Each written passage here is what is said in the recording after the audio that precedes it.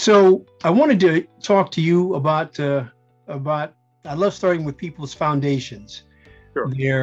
their roots, so what I call sort of the birth of leadership. Parents, grandparents, mentors, champions, good experiences, bad experiences that sort of shaped who you are. Could we start there? Sure. Actually, I grew up in the Bronx, New York. And I would say I was taught with my parents first in the fact that they recognized the importance of education. And my parents, neither one of my parents had gone to college. So I was the first one in my family to go to college, let alone graduate school on 2 occasions. But I think more than just school, it's about work ethic and believing. And I remember the saying, you may not be the smartest person, but no one can outwork you. And I think that's been part of my mindset from a young adult to the present in terms of my ability to show my value in different ways. Because obviously folks have credentials. A lot of folks have great credentials in great schools. But at the end of the day, how do you perform? And I think the second example, I actually had a mentor by the name of Ron Goldsberry when I worked at the Ford Motor Company. I did a presentation, and a young lady, a good friend of mine, said, Ron wants to talk to you. And because Ford was so big, I had no idea who the gentleman was. At the time, he was the highest-ranking African-American at Ford, but he was in the marketing side of Ford, and I was on the finance side. And I remember him saying this, and at the time, I may have been a financial analyst, so maybe a low-level manager. He said, one day you'll be a CFO. And when I heard that, I was so far removed from the CFO ranks. I'm thinking, okay, we'll see when this happens. But I think I had been out of grad school for about 2 years and wondered, is it possible? Because there was no one like me that I was aware of who was the CFO. And I think the key thing behind that is he said, you have to be really strategic about what steps you take toward your career. Second key thing is you got to know when you need to leave an organization to move to the next one to get you your opportunities. Because sometimes you can stay too long in one place and lose opportunities. And the third piece, I think he mentions that you have to be willing to take risk. And what he meant by that, going to a new organization, moving to other parts of the country, and taking roles that other folks may not take, but can provide you with a good framework and foundation for future opportunities. And I have to say, looking back on that, he was absolutely right, because if someone would have told me I would have been the CFO for going on 20 years and now most recently Chief Operating Officer, I wouldn't have guessed that early in my career. What it showed was all things are possible if you have a plan. And actually, it had nothing to do with a mentor, but when I was at graduate school, I went to MIT for my MBA. And you had to write a thesis. So I wrote a thesis about progression of African Americans in corporate America. So I contacted every Black leader at that time who was at the C level to figure out how did they get there. So I saw a couple common themes. The first one was if you have a technical background, it's important. Number two, while it's not fair, people look at what school you go to. Number three is, are you willing to make a move from city to city? And if you're married or single, will your partner allow you to be that person who can move or not? Because a lot of times, from a career perspective, you may have to move to a new location to get a new opportunity. So those are a couple of things I learned earlier on in my career. And I can say it really materialized down the road in terms of where I'm at today. Yeah. I want to ask you one question about what you just said, Ken. When you were at MIT and you interviewed these Black executives, do you recall how many they were and what is the difference between then and now? Unfortunately, it hasn't changed a whole lot in the last 30 years. Between, I'll say, CEOs and senior leaders, and because I have to say we're more than just CEOs, everyone was a CEO, but the highest level, probably I got 20 responses. And that included the few CEOs that were present. Right now, there's probably no more than 4 or 5 currently. I mean, you have one at M&T Bank, you have a person most recently at TIA Craft. But there is, there's a few here and there, but there hasn't been the groundswell I would have hoped of 30 years later, unfortunately. But having said that, what I've seen is that a lot of Black entrepreneurs have developed their own skill base and moved up regardless of worrying about, going to a corporate environment, they created their own. And that's what I've seen that's been a little bit different. So you talk about growing up in the Bronx, and when approximately is this, Ken? Well, let's see, we moved to the Bronx in '69. Okay. And so I would say the 70s and 80s were my primary time between middle school, high school, and then I was in college in the 70s, and then I went to grad school in the 80s. So that was that period, and that was an interesting time. I mean, if you think about the Bronx back in that era, a lot of gang violence was prevalent. Drugs were pervasive. So basically, it was important to have parents who allowed us not to be involved. So I remember my dad always saved money for my sister and I, so we went to summer camp, so we weren't hanging out in the streets. Or making sure we would go down south to visit. And it's funny, I called down south, going to Seat Pleasant, Maryland. So relative to New York, that's south. Yes. And so we were never around the element. It existed, but we weren't involved to any extent. Plus the fact, I think given how our parents cared about us, we didn't want to disappoint them. So I think that was a factor. And where in the Bronx did you live? Yeah, there's a place called Co-op City. And Co-op City was it was an experiment, right? It was a man-made experiment. 50,000 people lived in 35 buildings. And it was one of the few places where, and it didn't happen for me because I was relatively older at the time, but you could technically go from elementary school through high school and not leave Co-op City. But I was fortunate in that I went to a middle school that was near Co-op City, and then I was fortunate to get into a specialized high school, the Bronx High School of Science. Okay. So that school really prepared you for college. And what was interesting, some schools, they may ask, are you going to college? At Bronx High School of Science, the question was, what high school were you going to? Very different mindset. And just about every major college came through to really pick the talent there. So it was a really different environment. They prepared us for college. I took calculus in 11th grade, for example. I took foreign language for 4 years. So while New York State had requirements, the specialized high schools in New York actually had requirements that were up and beyond what was required by the city or the state. And what years were you in high school, Ken? From 1970 through 1974. 1974, okay. So tell me, I mean, I grew up in New York as well, so I know, but tell me about, you talked about, that's right, the gangs and the drugs, and what do you, besides those things, looking back on it as a person of color, as a Black man, yeah, what do you recall about being Black and young in New York City? Well, in that era, actually, it was very progressive for Black folks. It's interesting. I used to be the board chair for a group called ABFE, which is the Association of Black Foundation Executives. And when I did a presentation talk about 50 years ago in the 70s, it was really a great time for Black folks. You had Black empowerment. You had Say It Loud, I'm Black and I'm Proud. You actually had songs, Ain't No Stopping Us Now. So you actually had music that actually had a message, for example.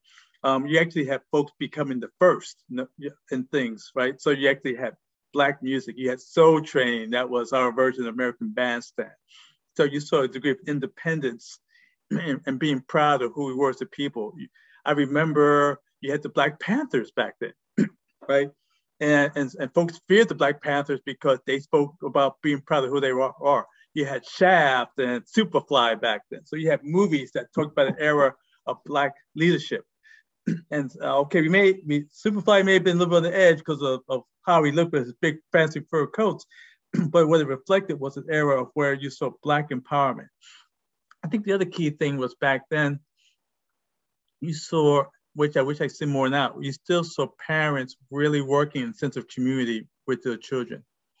So I couldn't do anything wrong because not my parents, but other parents would say, no, you can't do that. So you actually had that sense of community amongst Black children that I wish we would have today. So you actually had that village. So we had that piece. And then more importantly, I think it was okay to be smart. Right now, this era, folks feel peer pressure if I can't have a brain, but folks admired you if you felt you were going to make a difference or be that first one to go to college. So I think that era was different in that regard. And then you had the music. I mean, folks remember that's where hip hop started in the 70s, in the Bronx, for that matter. And so you actually had music. So long before you had that music, you had groups like Last Poets that actually had poetry, which was really the precursor to hip hop music, when that music really had more of a message. It wasn't about profanity or disrespecting women. It was about a storytelling about their community. So those are the things I remember most. And then I think the other key thing was the fact that I saw that when I first went to college, I remember going to Boston University as an undergrad and seeing affluent Black folks for the first time and recognizing I'd never seen folks like that before. They did exist. You know, driving Mercedes and wearing fur coats, and they were freshmen in college. And growing up in New York, I didn't even own a car. You know, I had a bus pass. So to see the fact that what was possible was something that still was ingrained with me, that if you work hard and do what you need to do, that too can be possible for you. So those are the things I remember most.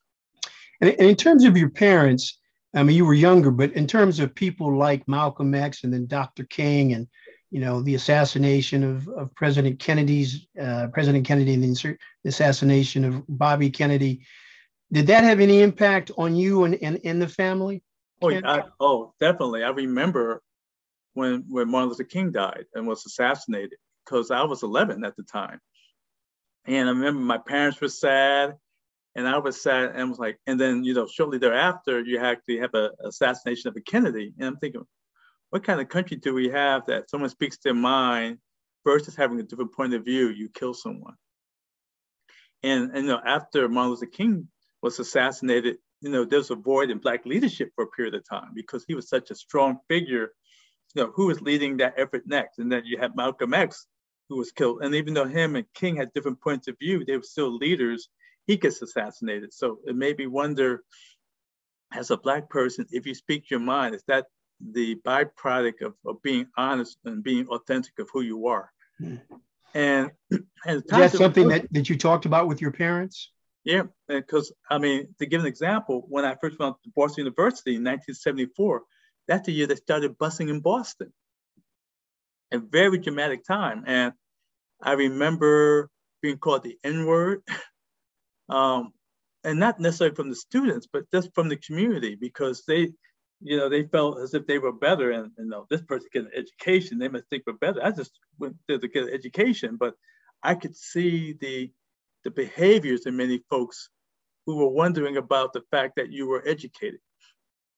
And what I remember most, I said, no one's going to stop me from my education.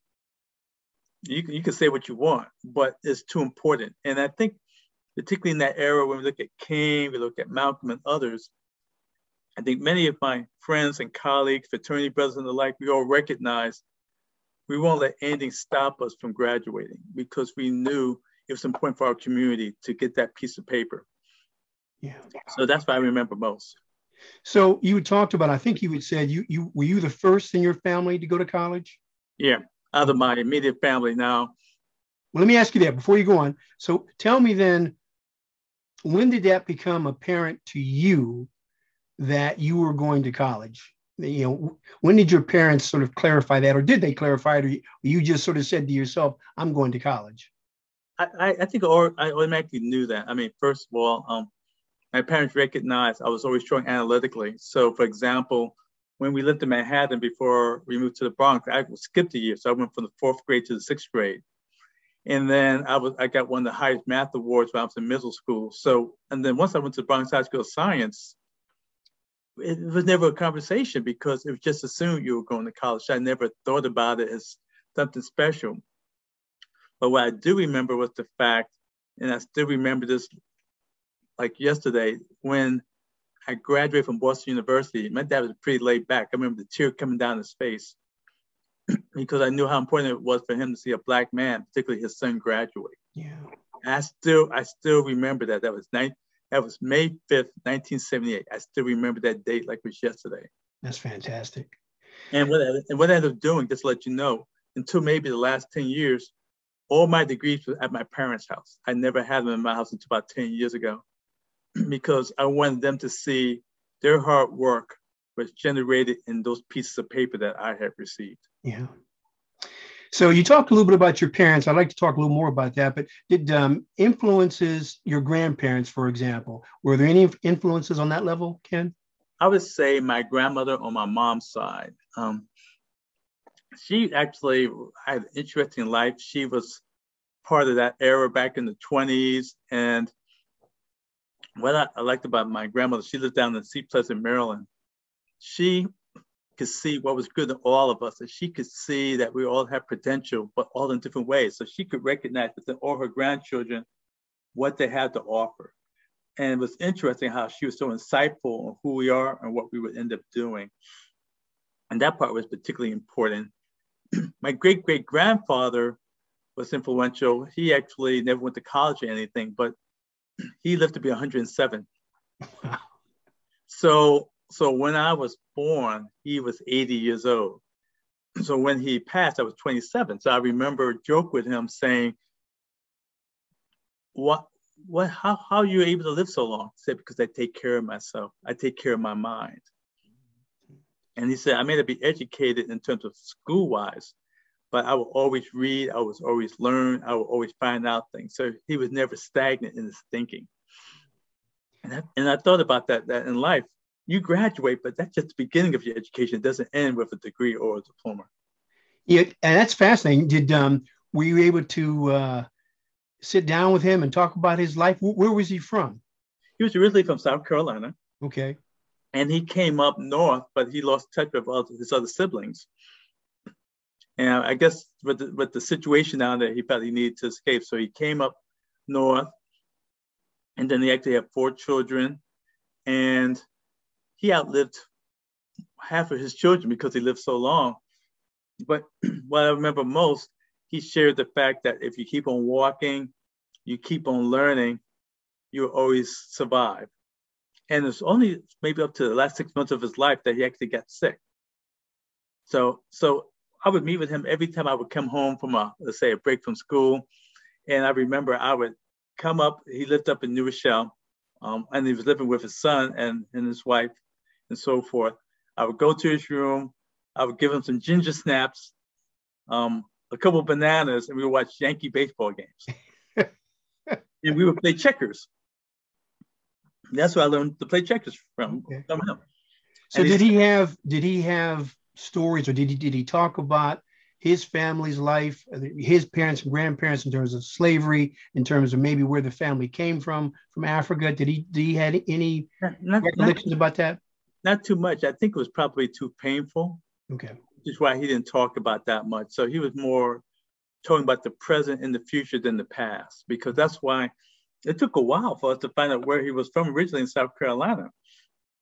And I was probably older when I asked him. I said, and his name was Cyrus Dubois, but we called him Pop. I said, Pop, were you always in New York? He said, no, I was in South Carolina.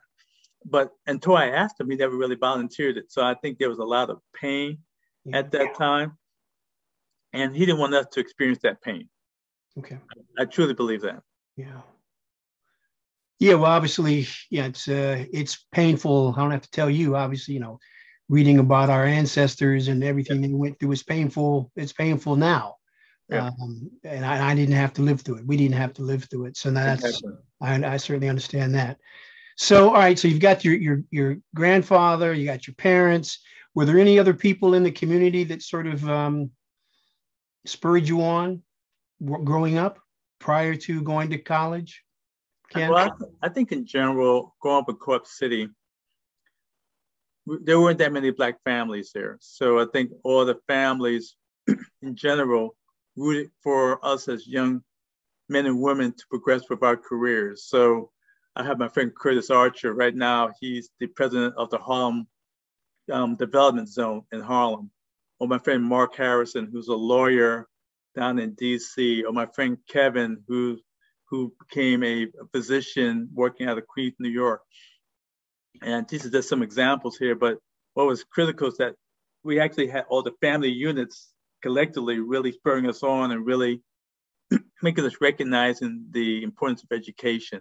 And even for those children who didn't go to college, their parents still spurred us on, because 2 things, they want us to do well, but also want to set example for those who didn't go and why you should go.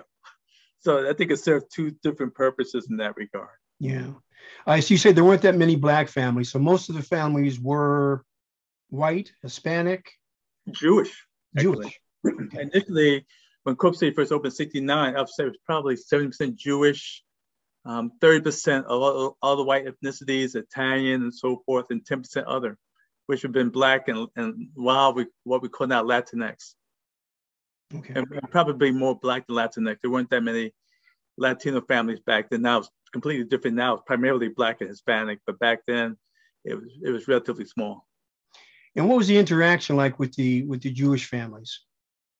It was fine, actually. I played Little League Baseball, a Corp City League, and the team was pretty diverse back then.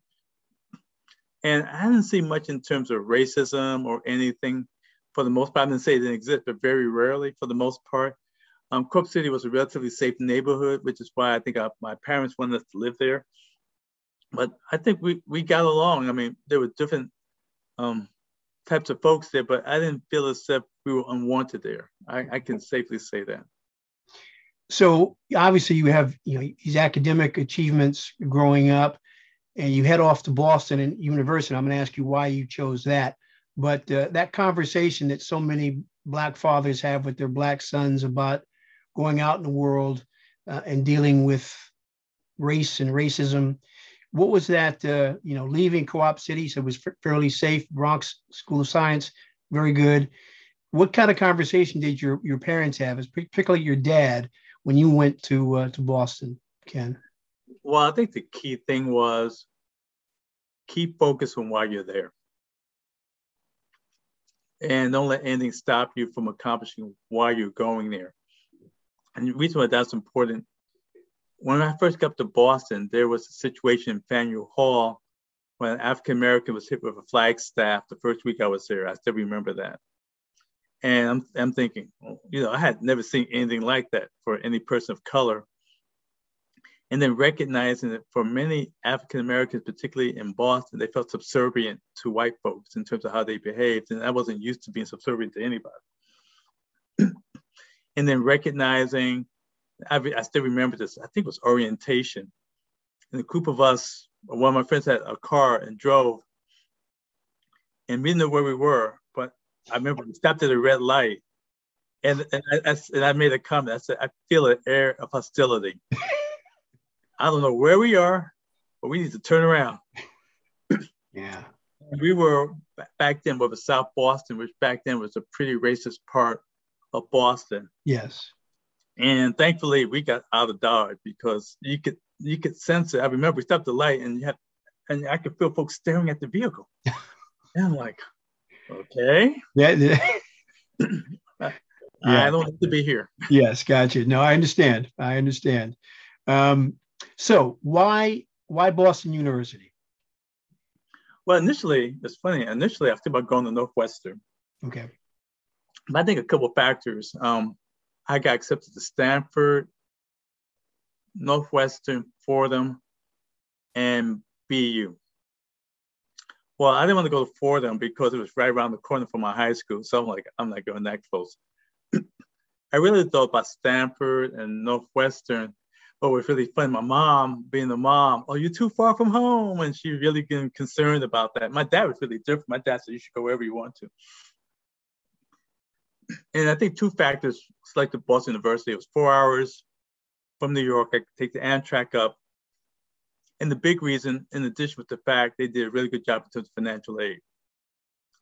And I was trying to be conscientious, knowing that I had a sister. We were 2.5 years apart age-wise, but 4 years apart grade-wise. So I said, if I could save money for my parents academically, that'd be a good thing. And BU had all, it was a pretty big university. So you had all the majors, that had sports. And because it was a large school, even though the Black population was 5%, you still had a decent population because the actual population of the institution was pretty big. Okay. And then Boston is a college town. So you actually, outside of BU, there were parties and events at other campuses from week to week. So you never got bored. Right. But also the potential to get distracted. Point well taken. Thankfully, I did not. I tell folks you have to be, distract yourself to a point. Yeah. As I phrased it. When you can't distract yourself to the point where your grades will suffer. Right. Enjoy the experience. Being a college student is about more than just the academics.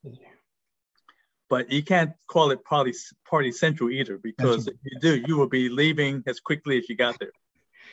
So you talked about when you arrived there in Boston, busing was starting. Yeah. In terms of the school itself, you mentioned the population was about 5% Black. Were there a lot of interaction between Blacks and whites? What was sort of the racial situation there at Boston University when you got there, Ken? I think for the most part, it was interaction, but pretty minimal, in my opinion. I think most of us, or folks of color, we hung amongst ourselves for the most part, because I still think, society wasn't ready for influx of Black folks getting educated, particularly at a white institution. So I'm not saying there was zero interaction, but not like if I compare it to now, I think there's significantly more interaction amongst races, because you have more children who are biracial, for example. So there's much more inclusion in most parts of the country. So it wasn't as inclusive versus even when I was in high school. My high school was predominantly Jewish and Asian. There was probably more interaction in my high school, quite frankly, than it was in college. But because we actually had a population of friends, we didn't concern ourselves with that. As long as you had the right folks hanging out with you and educating with you, we didn't sweat it, quite frankly. Okay. So when did you decide, well, first of all, what did you major in? And when did you sort of decide that was what you wanted to go for? Long story, I'll give you the Reader's Digest version. Actually, undergrad, I was a psychobiology major. Psychobiology, okay. Yeah. And the goal was, I thought I was going to go to dental school. And actually, after I graduated, I actually went to the University of Buffalo for dental school. I went for 2 years, and I remember I was carving this plastic tooth and said, I want to do this for the next 40 years of my life. And I realized I didn't want to do that. It didn't excite me. So I actually left the dental school program and then got a master's at University of Buffalo in applied economics. And then behind that, I had my first corporate job working at Prudential in New Jersey. And that was more what I enjoyed doing. So I was there for about 3 years. And then afterwards, they said to move further within the organization, you have to get your MBA. So I said, if that's the case, I'm not going to go to school full time, because I actually went to school full time and worked full time when I got my master's in applied economics. I said, I can't do that again. I didn't have a life. I mean, it was like daytime work, nighttime school. So I said, if I'm going to go back to school, I'm going to choose which schools I'm going to go to. So I was fortunate to get into all the programs I applied to, but I picked the Sloan School at MIT because I wanted international development. I knew they was drawing in finance, and I enjoyed it. So I think it was actually once I worked at Prudential, quite frankly, that I recognized that would be my path moving forward.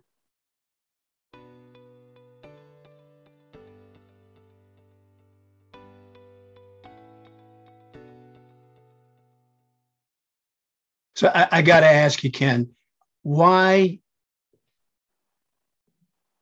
in terms of the idea of you wanted to be a dentist, you got to talk and where you are now, you got to explain to me what was your thinking back then that was something that was appealing to you? Well, I remember when we lived in Manhattan, going to the dentist and recognizing a lot of Black men and women weren't getting appropriate health care in terms of dentistry. Okay. And one reason being there's an inherent fear of dentists, right? Because folks affiliate dentistry with providing pain, right? You get a needle in your mouth, or they're extracting the tooth and pulling something out. But on the flip side, if you don't go to the dentist, you have other issues later on in life. So I said, if I could help my community by being a dentist, that'd be a way of giving back, because I didn't have a fear of a dentist. And I said, what things could I teach other folks so that way, normally if you take care of your teeth, you go twice a year, you get a cleaning, they may take out some plaque, but you may have to get braces possibly, but overall, it shouldn't be a bad experience. But back then, dentistry actually had this feeling of fear to a lot of folks. Okay. So I thought maybe I could be a change agent in that regard. That's what had me think about it. And because I like math and science too, right? I went to science high school, so it kind of fit as well. Okay. Well, thank you for sharing that. So you're there at Prudential. Now, are you at Prudential when you go to MIT? No, actually, I had graduated from the University of Buffalo. Then I worked at Prudential. I worked at Prudential full time, and then after being there for 3 years, I left there to go to MIT, to the Sloan School. Okay. And obviously, MIT is such a phenomenal place. Talk a little bit about how long you were there, just some of your experiences in MIT, Ken. Sure. I was there from 87 to 89. Okay. And at the time, my class had 185 students. There were 3 African Americans in my class. And I remember talking to the dean, because I remember walking into orientation and thinking, I cannot be the only Black person in here. I remember looking around, also this Black gentleman. I said, you don't know this yet, but you're going to be my roommate. And he said, why? I said, well, I went to school in Boston undergrad, and the rent prices here are exorbitantly high. So he decided to become my roommate. And so I think it was about a week or 2 after I got there, we get a chance to meet the dean. So I asked him a really honest question. I said, no disrespect, I'm happy to be here. But I do have a question for you. How were you able to find 22 Japanese from Japan, but only 3 Black Americans in the US? And the lesson I learned from that, asking that question, he said, you're right. But he said, help me find a solution. And so the first lesson I learned is when you raise a problem, you should also try to have an answer. And what I ended up doing, I started the Minority Business Club at MIT for the Sloan School because I felt folks needed a sense of community. And then as I said, you got to find ways to provide great financial aid, because if you can get into a top 5 program and you provide financial aid, you may get more students to come. And then he gave us funds to go to the National Black MBA Conference. So we actually had a booth for MIT, and I wanted to show folks, guess what? You go to MIT, you don't have to be an engineer. I am not an engineer. Because I think the school had a stereotype of, unless you're an engineer, that's not the school you go to. Right.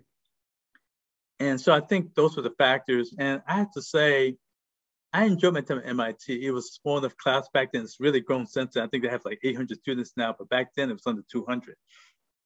So I got to know everybody. And for example, I was in Ghana back in August. I saw one of my old classmates, Charles Kofi, African gentleman, who was in the class with me. And I said, there's no way I can go to Ghana and not say hi to him. He'll talk about me. If I went all the way to Accra and didn't even say hi, and we ended up going to dinner and recollecting our time there. Yeah. But I think what was beautiful about the experience is the fact that because MIT wouldn't have developed the programs as Wharton or HBS, I was able to create something new there in terms of having the business club, Minority Business Club at the time. So there were 3 Black folks and 2 Latinx folks. That was the 5 of us in my class. The class before us had 4. So all 9 of us between both classes. But I also help in terms of recruitment. So if anyone scored above a certain score on the GMAT score, I sent them a personal letter to at least look at the MIT and consider applying. So it's more active engagement. Yeah. And if I fast forward now, the diverse representation has increased significantly at MIT. Now they've broken up where they have a Latinx group and I think called an African Heritage group. But they're so big that they don't have to be one group. They could be separate groups because they have enough critical mass that they could break up, which I think is a good news story. Yeah. So you graduate in 89 from MIT, and then what do you do, Ken?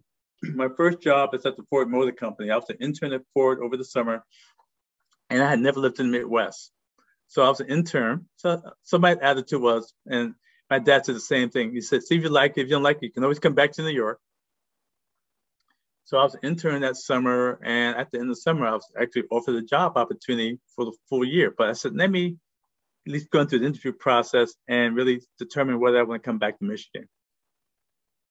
Well, after going through the interviews, a lot of it was banking companies, and I'm not sure if I want to do banking. So, and Ford had a great reputation for finance development. So I said, let me go to the Midwest.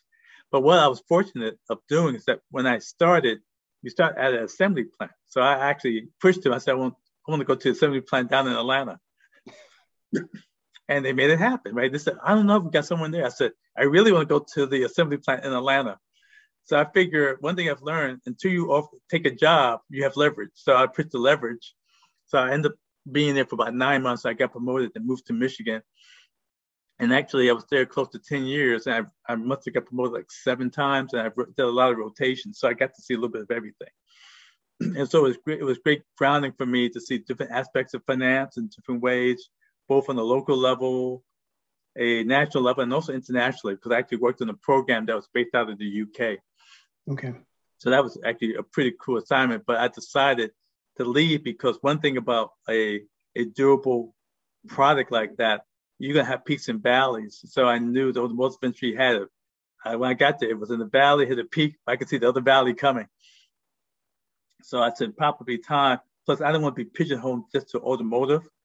And had I stayed too long, the only industries that would probably hire me in the future would have been automotive or maybe aerospace. Okay. So I had to be strategic about assuring that I wouldn't be stuck in one industry. So then after Ford, in terms of the strategy, what you're thinking, what happens then after Ford? Where do you think where do you want to go? Well, I ended up working for what was originally Warner Lambert, which was a diversified pharmaceutical company. And what was interesting is that while it was a pharmaceutical company, they were diversified. So I actually worked for their confectionery group. And no one said, a pharmaceutical company with a confectionery group? I said, yeah, they actually made, and you'll laugh at the product, they made chiclets and Dentine and Trident and Bubblicious. Okay. Tops, right? So within a year after I start there, Warner Lambert gets acquired by Pfizer. And while it was intentional, I'm asked to take over the European operations to convert all the Warner Lambert systems to Pfizer. So I moved to Manchester, England. So actually, it was helpful professionally and personally. I always wanted to do an international assignment to get that experience. But separately, my dad was in the military, and he actually had 2 children from a white British woman at that time. He lost touch with her, but years later, my brother rediscovered my dad as well as my older sister. Well, I got to meet them when I was there. Wow. So, and because they lived in Liverpool, and Liverpool to Manchester is like going from Baltimore to Washington, D.C. So I remember him meeting me. I still remember the story. So I get to Manchester International Airport, and his name is Philip. We see each other, and we look very similar. And we joke about this now. I said, Philip, we look alike except for the fact that you have an accent. And he goes, Ken, you're in the UK. You have the accent. So what was interesting, I went from having one niece, which is my younger sister still in New York, to having 8 nieces and nephews between my brother and sister in England and my younger sister living in New York. Wow. So over the course of the 3 years, I got to know family, and they got to know their American side of the family. Yeah. So it was just a great experience, just reconnecting in that manner. Yeah. And was your dad able to come over? Yeah, actually, one of my nieces got married. So my parents came over and they stayed with me in Manchester, and my dad was able to reconnect with his son and daughter. And the way I looked at it, I shared this with my dad. I said, Dad, you have enough love to go around. Yeah. Right? I said, I've been happy to have you. My sister was happy to have you our whole lives. They'll be happy to have you for the rest of the time that you're alive.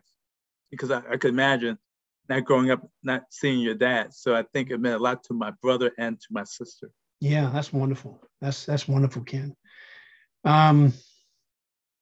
So you're there in Manchester. How many Black executives are roaming around Manchester at that particular time? I was the only one. That's an easy question. I was the only one. All right. So what was that like? Actually, better than anticipated. I think England, at least at that time, and hopefully it's true today, didn't have the type of racism that we experience in the US.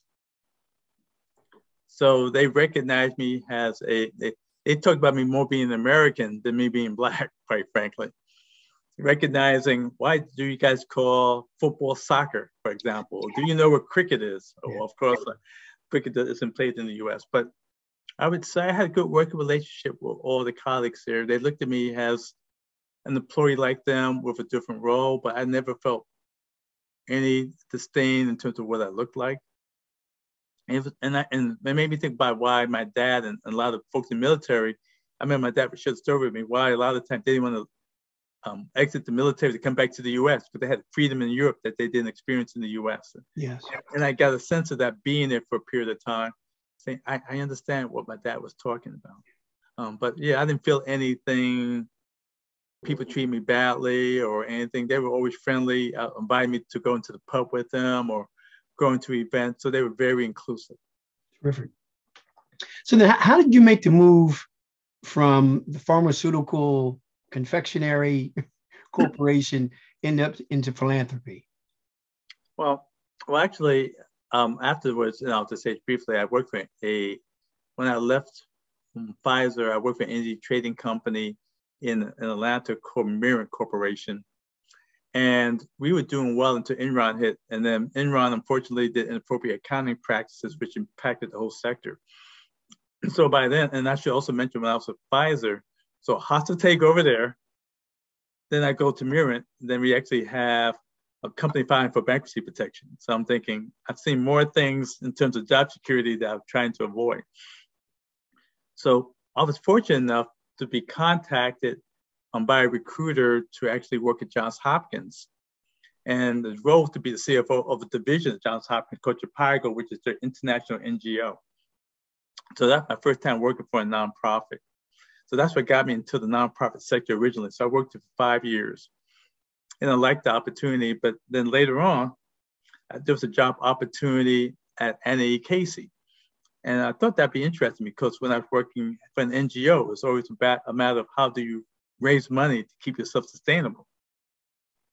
Working for a philanthropic organization, you have the money, it's a matter of giving it out. So there was a safety net, which I enjoyed. And because I had CFO experience working at Hopkins, I was able to generate that opportunity to be in CFO at NAE Casey. And what I found both at Hopkins and both at Casey, I think they wanted someone who had the discipline of a corporate finance, but the demeanor of a mission-driven person. And I think because I fit both of those criteria, I actually enjoyed the work. And that's what got me initially into philanthropy. And I actually worked at Casey for 11 years. And what's unique about being a CFO for a nonprofit or an NGO or philanthropic organization, I think the title is misleading because you're not just a finance person, you're the IT person. I'm the grants management person. I'm the event planning person. I'm the building manager. So I had a myriad, and for a while I was also the HR person, so I had a myriad of responsibilities under my purview. Interesting. So when do you arrive at the MacArthur Foundation? It was actually October 15th, 2019. Okay. So it's been a little bit over 3 years. And quite frankly, I wasn't looking to make a move. And it's a true story. I was the board chair for ABFE, which is the Association of Black Foundation Executives. We actually had a leadership meeting in Chicago, developing the next level of talent. And the MacArthur Foundation offered the 17th floor for us to have a reception. So while I'm there, I go visit the CFO there who's about to retire. And I said, congratulations, I heard you're retiring. Since I happen to be in Chicago, I just wanted to congratulate you. So I walk out and the CEO at the time said, you should apply for his job. And I'm thinking, I have a job. I'm not thinking anything about it. So, I'm in Baltimore, the job's in Chicago. So I think nothing of it. Then a few months later, a recruiter contacts me and saying, they're in the process of hiring a new president. I think they had an idea who the president was going to be, but what they were suggesting is that I think the president would look for someone who has experience because this person won't necessarily have philanthropic experience. So probably wouldn't that be a good thing to have a new president and a new CFO who have minimal experience within the philanthropic sector. So that's intriguing to me. And then it coupled the fact that the MacArthur Foundation was larger, about 3 times the size of NAE Casey in terms of their endowment size. But what was most interesting, 2 of the folks who interviewed me, they knew me because we were on boards together. And why is that important? They got to know me as a person versus a piece of paper, right? Everybody can have nice resumes, right? And you get your resume produced by someone professionally if that's what you want. But they got to see who I was as a person. And by seeing that, it engaged me. So I said, okay, maybe I could do this. And then lo and behold, let me backtrack a second. Before I took the job, I said I should meet the new CEO. So he was actually the headmaster at Andover in Andover, Mass. So I flew up to Boston and we talked for about 3 hours. And we were immediately in sync. It was something about the conversations. I could work for this person. And even now, we look at it as a partnership, right? Not as if I'm reporting to him, even though I do, it's a partnership. And I was fortunate back in August of this year, being promoted from CFO to Chief Operating Officer and Chief Equity Officer. And I became the number 2 person to him in that role. So it also suggested that he believed in my work ethic and my ability to get the job done, and really leans on me as a thought partner. So that's how it started. And that's where I'm currently landing as well. That's fantastic. So tell me about, I wanted to talk about philanthropy in terms of, if you're a young person, and I think you mentioned this to me that, Black Americans are, we're almost born philanthropists, that we give a lot of our monies away to help others. But if you're a young person, most people of any color aren't really familiar with, the philanthropic world. So could you talk about if a young person wanted to get exposure in that regard or wanted to pursue a profession, what would be some advice you would give them, Ken? A couple of things. First off, a couple of schools are starting to provide philanthropy as majors. So for example, at Bowie State in Maryland, they're actually starting a program in philanthropy. I'm actually doing a presentation there on January 9th, but they actually have guest speakers talk about different aspects of philanthropy. This is the first year of their program that just started. You actually have the Lilly program at Indiana University as an example. And more importantly, a lot of young people have a social consciousness. So there actually are majors or at least classes that they're taking that weren't existing when I was in school. The second thing is, there's a lot of great websites to look at. For example, there's the Council on Foundation site that can talk about the types of jobs you have in philanthropy as an example. The third thing is that I've been working to really have discussions with programs, let's say for a young Black person, there's a group called Management Leadership for Tomorrow that's run by John Rice, for example. And I met with those two to talk about the types of opportunities that exist in philanthropy. And they were shocked because I think folks think of nonprofits under one rubric, and they were amazed at the sophistication. For example, I mentioned we have an investment team there. Okay. I said, yeah, because I said, a private foundation doesn't raise funds through gifts. They actually have an endowment, and they got to grow the endowment faster than they spend. So I think part of that is educating them. What I've done from time to time, if I'm meeting with folks, I'll talk about how I got into philanthropy and why I've enjoyed it, because what I enjoy about it is the fact that I'm giving back to communities that I could relate to. And the thing is, regardless of your political affiliation, there's some common threads that you can identify. And what I like about the job, which I share with young folks, you can see the impact immediately in the communities that you serve. So nothing just when I worked at automotive for cars or pharmaceuticals or insurance, but in this type of career path, you can see the impact of your work. And I find when you tell young people about that, it resonates with them. The other thing we've done, particularly with college students, we did this at NECase, we're also doing this at MacArthur, really push for internships. So I think this past year at MacArthur, I think we had 13 interns. The bulk of them were diverse young people. And the good thing is, whether they decide to move further or not, they could tell their friends about that experience over the summer. So I figure peer conversations are particularly powerful, because I remember one of the young ladies who worked with me this past summer, she was an Asian woman. And she was like, I had no idea all the things you guys do. And she said, oh, I may consider doing it. She wants to go to law school, but she said, maybe after I finish law school, I'd like to work for a foundation. But before that, she had no idea about that. And I can tell you that when we had the most recent application, the number of applications over the last few years has increased. So the word is getting out slowly but surely about foundations being an opportunity area. It wasn't true. And then the last thing I did was, I think it was at Concordia College, New York, when it was open. I did a presentation there about 5 years ago, and I shared with them, particularly if you're from New York, the number of large private foundations in New York City. And folks recognize the largest number of jobs that are available in the US economy come from nonprofits. Mm. So, and I would say, particularly for private foundations, it's probably more job security than there are in other fields. Because I remember when I went to MIT in 1987, April was, I think, October that year, they had that Black Monday, and they were laying all those banking folks out. One of my friends had graduated from Wharton, he was working there for 2 months, got let go. Well, I said, you could do great work, you'll get paid pretty decent. Okay, I may not be Wall Street rich, but at least I have a lifestyle balance. So I have a balance, right? And there's something to be said for that. So I think once you share and then talk about the work that we do, which I share with young folks, like we have, like I'm the board chair of the Mission Investors Exchange, and that does impact investing. So I'll talk about examples how we'll use investment dollars to maybe help with housing in a lower income neighborhood. So that way folks who are renters now can become owners.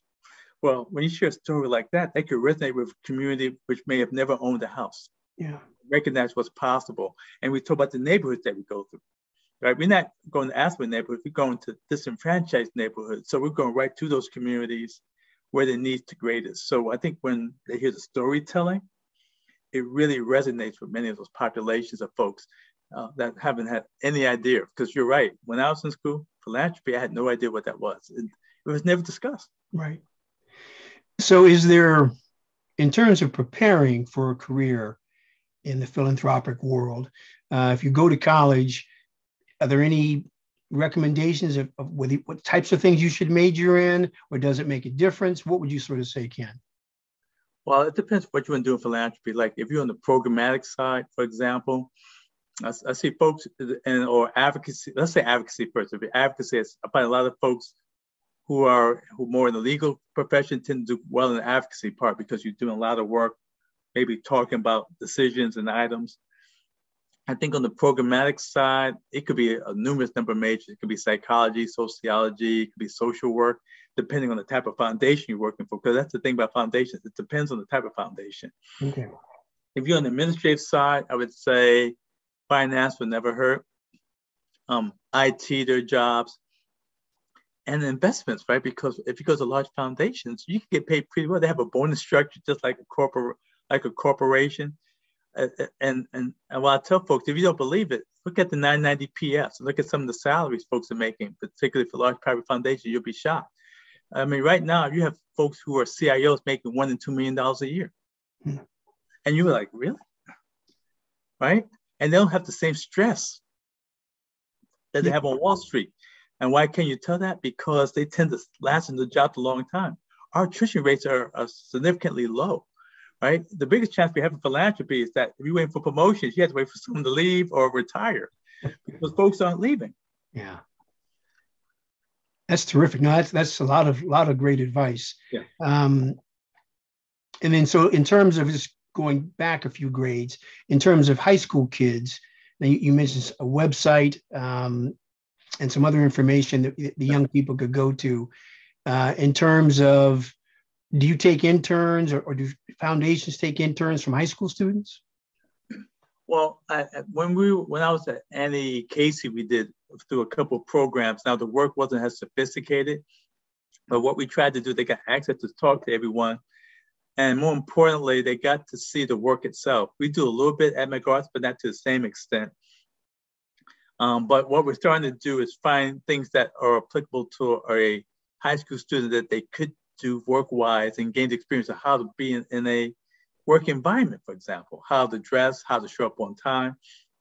At the same time, what we do with those young people, whether it's high school, college, or graduate school, we have a lot of access to programs while they're there. So we'll let them see what's happening with our work.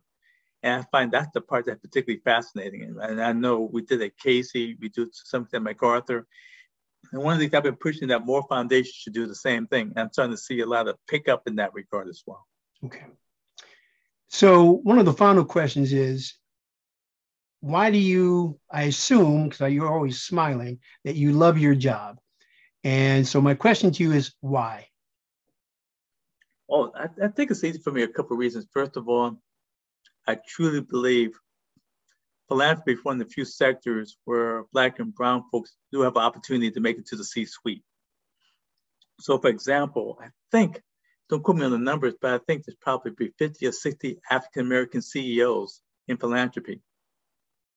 The fact that I've been in philanthropy as a CFO, or now COO for 15 years, what would have been the probability of that happening for me if I was in corporate America? Probably same person, but would I've had the same opportunity. I think the third piece is that because we're not as big as a lot of corporations, we actually have a chance for much more input in terms of conversations. We're allowed to go to a lot of conferences. We're allowed to be more authentic in our conversations as well because we talk about people issues. And that part I enjoy. I remember when I first started MacArthur, the president of MacArthur asked me, I want you to talk to staff about how it is to be a Black man in America. Now, what's the challenge of me hearing that in a corporate environment? So I talked about the talk when I was younger, when my dad would tell me if I was in the car and holding the steering wheel a certain way. Right. And if you stop by a police officer, excuse me, officer, can I help you? Make sure your wallet is out before they show up so they don't think you're going for a fictitious gun and shoot you. And basically, how do you make it out alive? And I remember afterwards, a lot of my colleagues had no idea because they see me as a CFO or COO. They didn't think as a person I'd ever been stopped by the police or anything just because of what I looked like. But it built a conversation that maybe we wouldn't have existed. And then lastly, the philanthropic sector, which is unique, is that it's the only sector I've ever worked in that we open source. So for example, I just went to a conference in Boston 2 weeks ago with a lot of CFOs and COOs. We share information on what other folks are doing because we're not competing. So if someone's doing something that I'm not aware of, I can contact a colleague and say, how did you do this? Who did you use? Or conversely, they'll contact me because we're all here for the same reason. And the reason being, people understand, what does the word philanthropy mean? The word is a Greek word, means to love of mankind. So we go all there with the same purpose in mind of helping mankind with respect to the missions of our respective organizations. So for me, those are the reasons that I enjoy it. And then the last thing that's interesting is like, I like the fact that my work has a lot of diversity. Like if I was working for a corporation and you're CFO, you're just doing finance. Well, I'm doing finance, I'm doing IT, I'm doing actually with tenants, so I'm a landlord, I guess in theory. I'm doing a lot of unique things. So I'm not bored because each day we'll have a different types of things that I'm asked to do. And I like that type of work. Some people may be much more rigid. It may not be for everybody, but I enjoyed the diversity and sometimes the nuance of the work on a day-by-day basis. Yeah. So where do you see the state of philanthropy in general, in America and in the world? Are more people being philanthropic? Is more money being given away? Less money? Where do you see the future, Ken? Well, I would say more money is being given away for two reasons. First and foremost, I think folks are recognizing you should give more money when the need's the greatest. So for example, at the MacArthur Foundation, I had been there 6 months. So in talking with the president, we did a bond offering. So we did a bond offering for $125 million. That was up and beyond the normal grant making that we provided and supported COVID-19 and civil unrest. Then normally we have a 3-to-1 match for contribution for my staff. We did a 5-to-1 match. So that meant if I gave $100, they got another $500. They got $600 for a $100 contribution because we recognize philanthropy has to show itself. And then part of the challenge that we have in philanthropy, we have to give away 5% of our endowment each year. So some folks say, why aren't you giving more? Right? Well, the challenge is we have to make sure we grow our endowment faster than we spend it. So last year was a great year. This year's been a lousy year in terms of if you look at investments. Now, the other key thing, Adam, to answer your question is that philanthropy is changing. You have a new generation of philanthropy that is like the Mackenzie Scott way of doing it, right? She's giving money to different causes right now, right? It doesn't have all the paperwork or nuance or Jeff Bezos. So you're having traditional philanthropy and I'll call it new wave philanthropy taking place at the same time. Both giving away funds, but in a slightly different manner. And I think it's healthy, right? Now, we have more restrictions, obviously, because we're more traditional philanthropy, but I'm not against folks contributing in different ways. So you're seeing philanthropy even expand in that regard. And this idea that the Gates Foundation, Warren Buffett, the idea of giving most of their money away, before they pass away, is that something that you see as a continuing growing movement? It's a mix. I think a lot of foundations, quite frankly, want to operate in perpetuity. And the rationale is the fact there will always be new issues that they want to work through.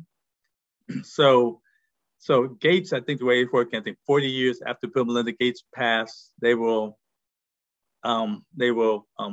leave. Atlantic Philanthropy did the same thing several years ago. They will sunset.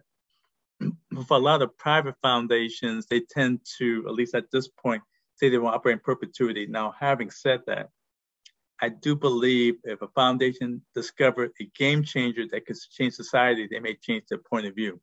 So, for example, let's say if I'm a healthcare foundation, I'll say Robert Johnson, again, I can't speak for them, but if they had gave funding that could cure cancer, right? I think they'd be willing to spend every dollar if it meant that cancer, which hasn't been dealt with for forever, and have a solution for that. I think they'd be willing to do something dramatic if there was something to that magnitude. Okay. But outside of that, and then I think for the type of work that's done at Annie Casey and MacArthur, it's really more social driven people issues. And so I think there'll always be something new in the horizon that will continue to determine why there's a need to continue the work.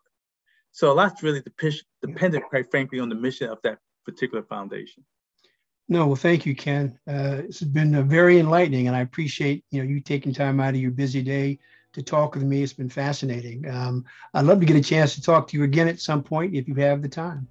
No, I look forward to it. It's funny when you start this conversation, you asked me why I like philanthropy, and to your comment, I wish I knew about this earlier, but to your earlier comment, it wasn't something that was resonating when I was an undergrad or grad school, but I think there's a new generation of folks who are discovering this earlier in their careers and recognizing why they enjoy the work. But I definitely look forward to the dialogue and any future conversation as well.